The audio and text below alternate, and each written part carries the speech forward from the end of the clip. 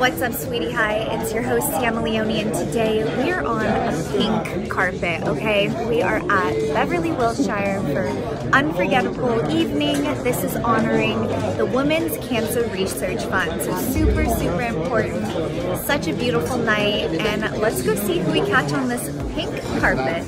This evening, I mean, tell me about it. Tell the viewers at home, what is this about?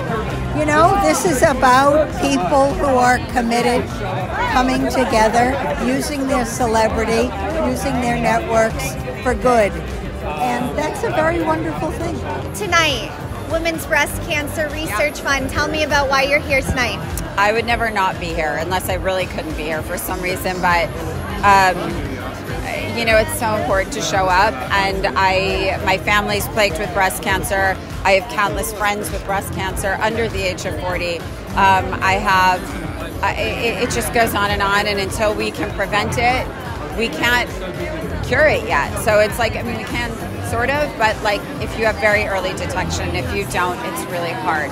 So if we don't keep doing the work and doing the research and doing nights like tonight, it's never going to go away, and it has to go away. For our children, it has to go away. Tell me about receiving this award tonight. This is an incredible honor for an incredible cause.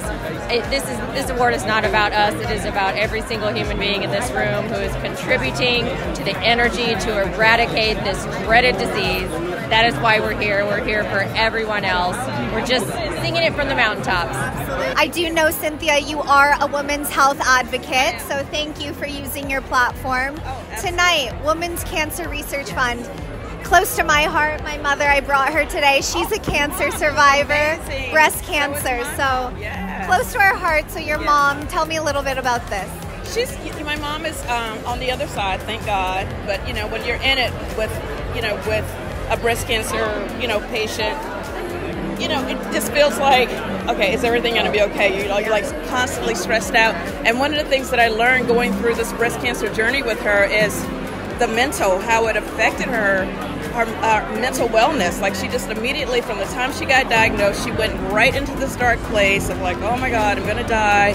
Like, she just wasn't optimistic. And I found myself, not only going back to Lake Bailey, back to Atlanta to make sure I would, take her to her appointments, but to just kind of be a cheerleader for her and be like, you got this. Absolutely. This is good. Absolutely. This is you're gonna be great. And I think a lot of times people don't realize what a toll it takes on you mentally.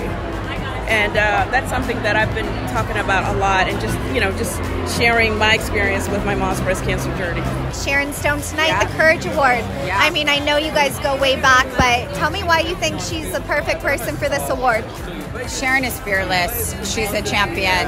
There's no voice louder than hers. She uses it for good. She has an energy and a passion that is unparalleled. I think her work for AMFAR is just unspeakable. I mean, what she's done. And I think for her to be here tonight, I mean, she's loud and in a good way and for good reason. And she's incredibly beautiful, and she clearly has a heart. What a blessing your mother is alive and on the other side. We are so lucky, but for young women like me, I think it's super important to realize, it's so important to get on top of it early. So any advice for young women and, with breast cancer, any advice you could give us? Close care to your diet. It sounds like everything your mom told you, but it's true. Lower inflammatory diets, following your nutrition. Vitamin D is well researched, and there are other nutrients that are very well researched.